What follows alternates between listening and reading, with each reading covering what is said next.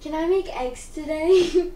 You've never really made eggs by yourself before. Do you want some help? No, I think I can do it by myself. Are you sure? I am positively sure. Okay, well listen, I'll just be in the next room, and if you need any help, you just ask, okay? Okay. All right, good luck. Thank you. So, let's start by turning on this burner here. Let's see. Seems like the right burner. Now we're going to take our egg. That's funny. Why isn't it heating up? Oops. Wrong burner. I think it's this one. That looks right. Okay, now we are going to crack the egg. Put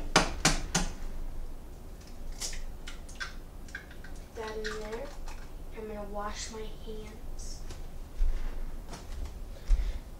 Make sure always to wash your hands after handling.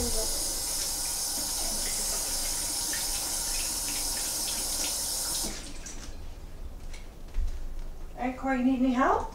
No, I'm good. Now we're going to add some pepper.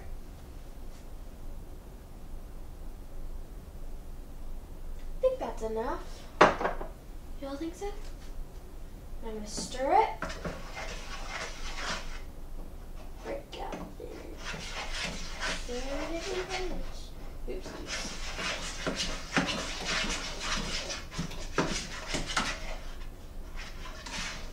How's it coming, Corey? You sure you don't need help?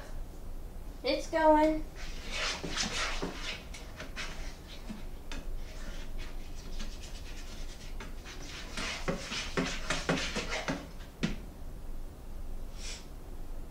Hey, Corey, I kind of smell something burning.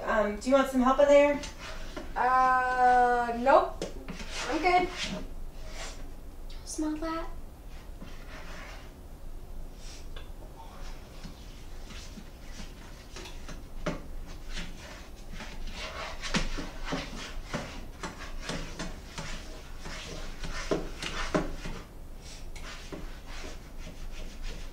Corey, it's starting to smell really bad. How about I come help? No, I think it's good.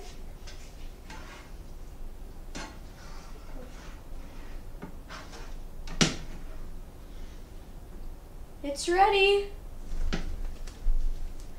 All right. Do you like your eggs like this? Let me see what we got here. Oh, wow. That's, that's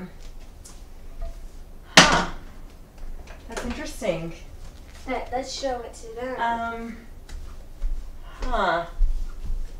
Wow. That's, well, how about we move that off the burner for a sec? How do you feel like that went?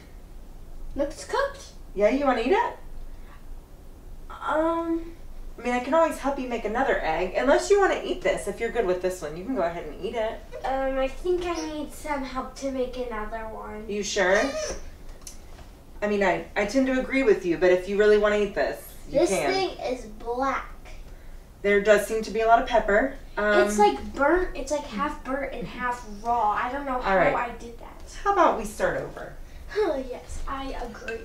All right, so I am wondering, some of it looks like it's stuck to the bottom a little bit. Did you happen to put any like butter or oil in it? Butter? Yeah, to keep it from sticking, and it makes the eggs taste really good. Oh, I didn't know that. Okay, well, how about we'll start with that step, okay? Okay. So let's see, you get your butter out. Let me get this cleaned up real quick here. Because got a little bit of a messy pan. Yes. It's okay that you couldn't do it by yourself the first time. I definitely couldn't have done that either. Let's see. Here we go.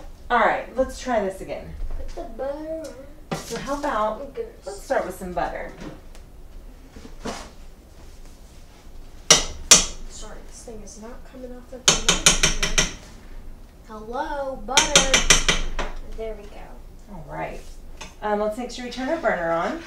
Good idea. Oh wow, I see some egg splatter on the back of the stove. Was that from last time? Yeah, I think Interesting. so. I put it on this setting, right? That's why I put it on this one. Maybe a little bit lower than that. Ooh, okay. So right here? Yeah, that looks good. Spread this butter. Probably need a little bit more just to ensure that it doesn't stick to the pan. That's a good idea. Maybe use this. Yeah, I'll spread it around. I can take that knife for you. You can use a spatula. Why, thank you. Nice. Now, crack in the egg.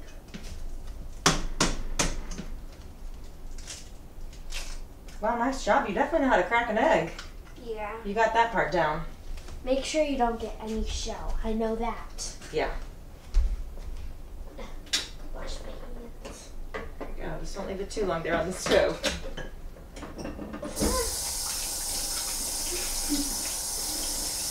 And we're making a fried egg. I don't know what kind of eggs you like at home, but this is a fried egg. So what do I do to the yolk? Well, it looks like it already spread out a little bit. You can leave it like that if you want. No, it's probably good. Okay. Do you like salt and pepper? Maybe just slightly less pepper than last time? Just a little dash? Sure. A little bit of salt, maybe? Yeah, and then you just kind of leave it alone. You actually don't have to stir it up. Is that what you did last time? Yeah, one like this. Is that how you do it?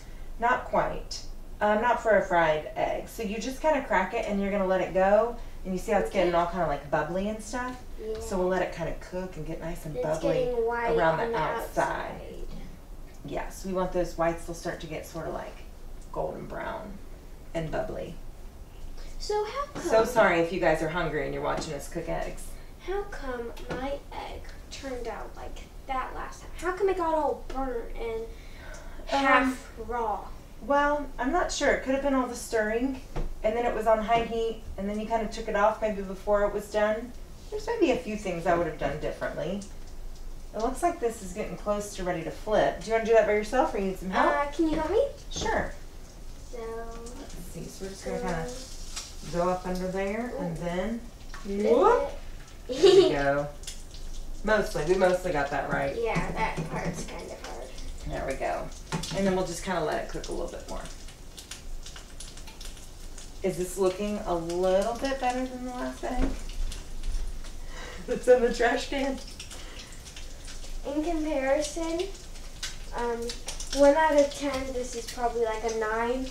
That is a -0.0. Okay. So we'll just let it get cooked. The edges are a little bit golden brown. And you can cook it like how you want your yolk, right? Yeah, that's the inside. That's that yellow part is the yolk. Some people like it kind of runny with a nice piece of toast. I like mine all the way cooked. All the way done where it's not like runny and goopy at all? Nope. Okay, gotcha.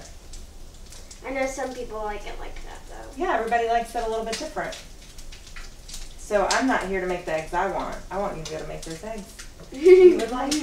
All right, how's it looking? You think you feel like you're about done? All right. Probably. I think so too. Woo, it's still stuck a little bit. Yeah, just a little bit. But that's all right. If I were to compare this, some of you remember, yeah, get some of those little scraps around the edge that are good and like golden brown. Yeah, let's do it. All right, it doesn't have to be perfect. So it's just still your stuck a little bit, second but try. not as much. A little bit, maybe from the previous egg that we didn't get all the way out. I would still say, Cora, I'm gonna say this looks slightly better than our last egg. What do you guys at home think? Would you rather eat this egg? Or the other one in egg? the trash can. Probably this one. All right. Let's taste this. You might be asking yourself, why in the world are Pastor Emily and Cora cooking eggs when we're supposed to be doing children's church?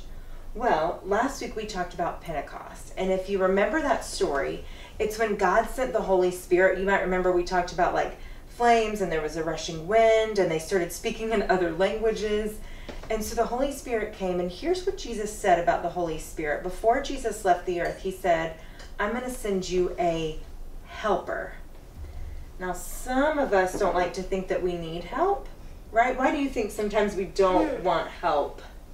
That's a good question. I think sometimes kids like my age, when they're doing something really new, it seems really cool, and they want to be able to do it all by themselves. It feels cool. Like you could even tell your friends, like, I did it by myself. I didn't need any help, right? It makes us feel good about ourselves, right?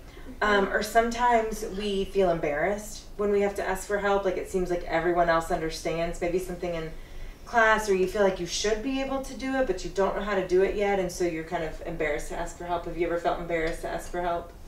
Yeah. Yeah, sometimes. I know I have before. And so what the Holy Spirit does, when we call on the Holy Spirit for help, the Holy Spirit helps us. Because following Jesus is hard, especially at the beginning when we're just learning about who Jesus is and what he taught. Like, let's take, for example, when he says to, like, love your enemies, which means to, like, love and pray for the people that maybe are hard to love. Do you need help with that? Or are you like, nah, I can do that easily by myself? I need help with that because it's not easy to care for the people that hurt you. That's right. It's not. And so maybe you're in a situation sometime and you kind of forget that you're supposed to be nice, but then all of a sudden you remember that Jesus said to love your enemies. And so you're able to be nice to that person that maybe isn't always nice to you. That's the Holy Spirit helping us, right? Yeah. Helping us be nice to people that are maybe hard to be nice to sometimes. Or maybe telling the truth. Is it always easy to tell the truth? You're pretty honest. Not all the time, though. Yeah. Sometimes it's hard to tell the truth, like when your parents ask you if you did something wrong and you did it, but you don't want to get in trouble, so you're like, no, I didn't do that, right? And then sometimes we remember, like, oops, I wasn't supposed to do that.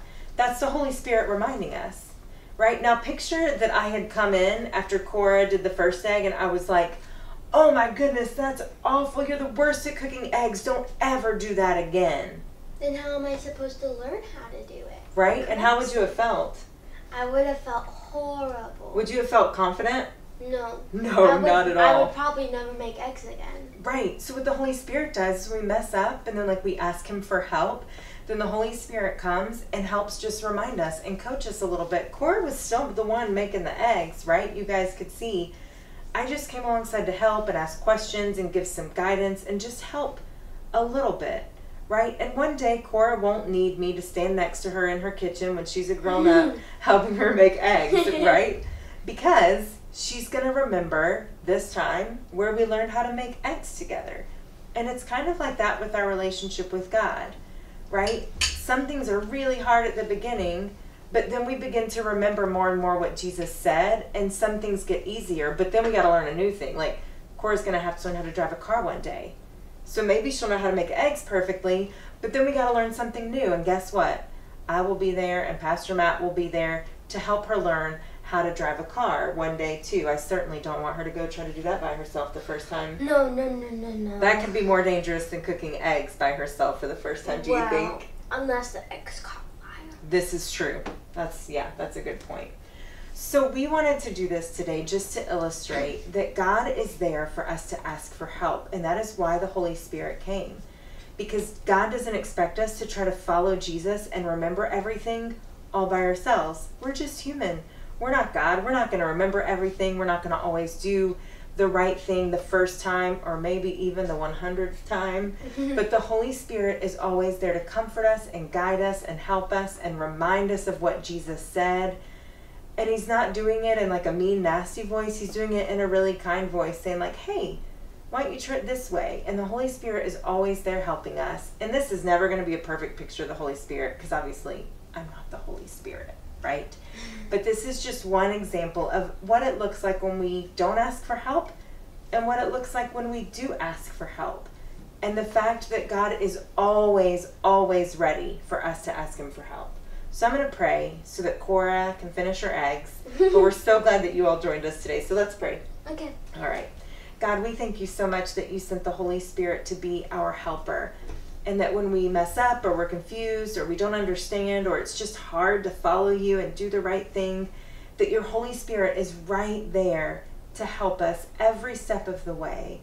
Not in a mean way or a way that tells us that we really messed up and we'll never get it right, but in a way that is gentle and loving and kind, and that is helping us every single day to grow stronger and to learn how to follow you even better. So God, we thank you for that. Thank you that we can ask you for help, and we ask you for help today, that you would remind us what Jesus told us to do, and that you would give us the strength to do it. In Jesus' name, amen.